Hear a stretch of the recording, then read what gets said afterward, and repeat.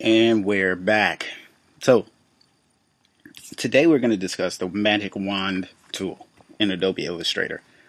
And essentially the magic wand tool works very similar to the tool in Photoshop. All you have to do is you select a specific color and it will automatically select all similar colors within your piece. Okay, so we're going to give you an example of that right now.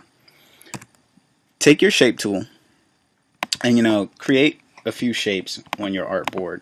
I think the best way to do it is to create one shape that's one color and then copy that shape and just move a bunch of them around to different areas of the artboard.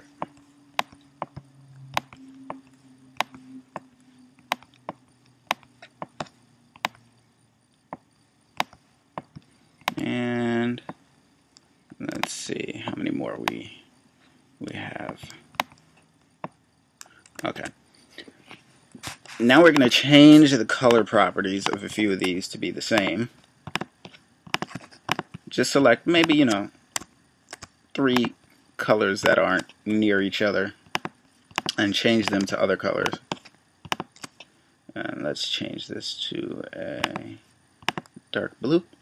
Alright, so we're going to walk over, not actually walk, but move our mouse over to our magic wand tool, which is the letter Y on your keyboard. This is in the second row, first column of your tools panel, or it'll be the third icon if you have it in the single panel. Okay, so we're going to click that, and what we're going to do is we're going to click any color, and once you click that color, you'll notice it automatically highlights the other colors that are listed there. Now, the reason it does this is because it's judging by the property that you're actually selecting. Okay?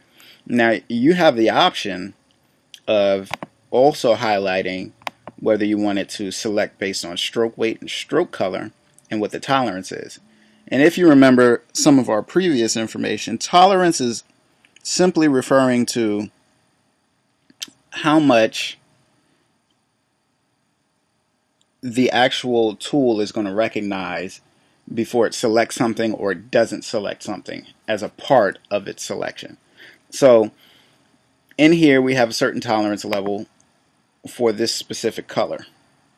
We have a certain tolerance level for a stroke color that we were to select, as well as a weight if we were to select a weight. But by default, these are going to be off.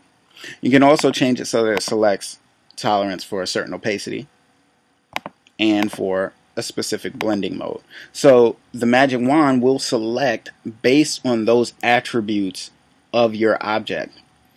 And it's really beneficial if you're looking to capture a bunch of objects that maybe have a 2-point stroke width or weight or a blending mode that's color burn or something of that nature. And it allows you to just click the one and it selects all of them that are similar. And you'll notice if you look in your transparency menu or panel, you'll see there's a little window that shows you everything on your board that's selected or the items that would be adjusted. And if you look, once you select them, you'll notice that each one comes up. So that's how you essentially use the magic wand tool. So fool around with this, play with some of the options and get familiar with it, and be sure to check out some of the other tutorials, and I will see you guys later.